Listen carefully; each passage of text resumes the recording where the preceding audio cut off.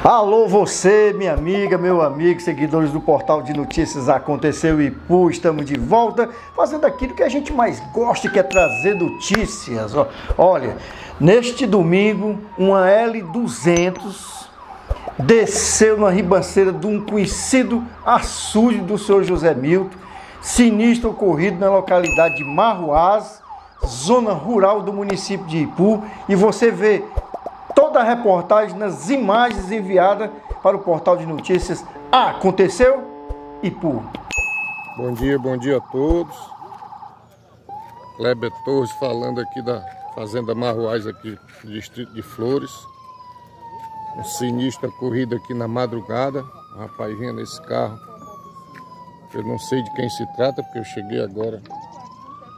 E virou aqui na parede do açude da casa aqui da fazenda nossa, fazenda Marruás.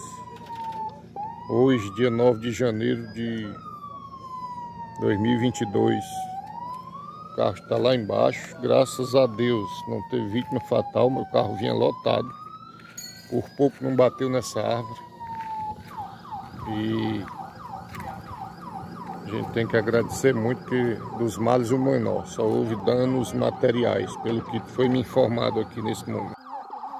Aí, pessoal, a situação que ficou o carro, muito danificado.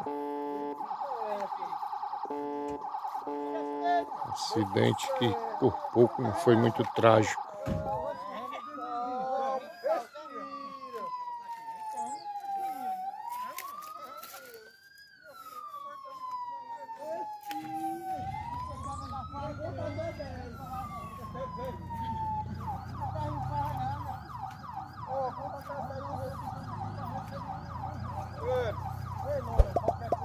Fala, José Milton. Você viu aí, né, amigo? Pessoal, precisa ter muito cuidado. Essa época tá chovendo muito aqui no nosso município, principalmente ali na nossa região do sertão.